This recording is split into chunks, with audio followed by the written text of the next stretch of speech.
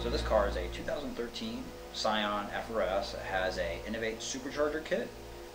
Actually has the upgraded version of it. So it has a 69mm pulley, and also has the Laminova intercooler core that's actually been put into it also.